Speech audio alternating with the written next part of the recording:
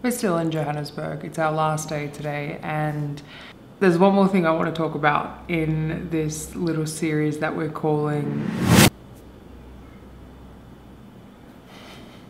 So welcome to another one of my TED Talks.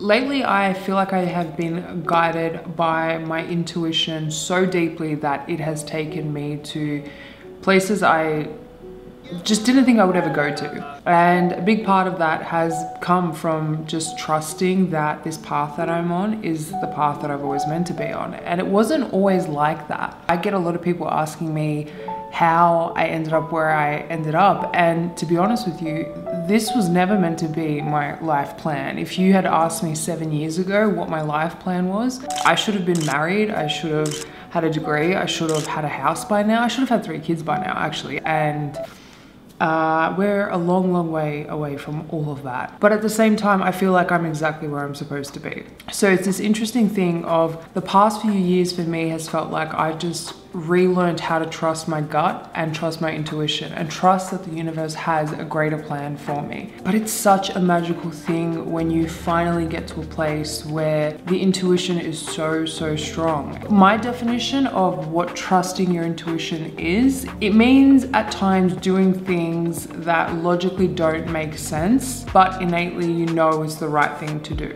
And these are often the times that we can't actually explain why we feel the need to do something. There's just this pull to go and do it. And the reason why I'm talking about this today is because that's exactly where this next chapter starts. The past 5 years of my life have required me to just trust and let go of everything that I once knew and welcome in everything that's been coming my way. Whether it's been challenges, whether it's been people, whether it's been opportunities, learning to let go to create space and room for the things that were always meant to come to you. It's not easy. It's not easy because we're so preconditioned to hold on to things that we think are ours. In the letting go and trusting the universe and trusting the timing of everything, it's taught me how to trust myself more importantly than anything else. And it's really uncomfortable sometimes. And I think it's uncomfortable because it's uncertain, and uncertainty brings fear.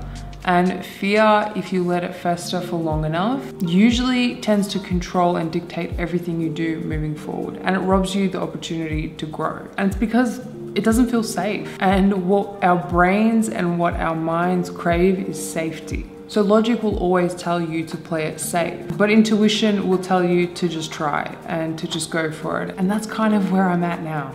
Nothing changes if nothing changes. 6 years ago, I made a conscious choice to change everything in my life. It meant taking some drastic risks. It meant letting go of everything I once knew. It pretty much meant having to start again. And that's terrifying because, again, we crave comfort, we crave stability, we crave routine, we crave safety. And the second you step out of that comfort zone, it feels uncertain, it feels unsafe, it feels like you don't know which foot to put forward first or where to step next. But that's the point, that's the journey of it. That's where you start to figure shit out. And I guess now I truly do believe that that is the whole point of this human experience. It's to experience it.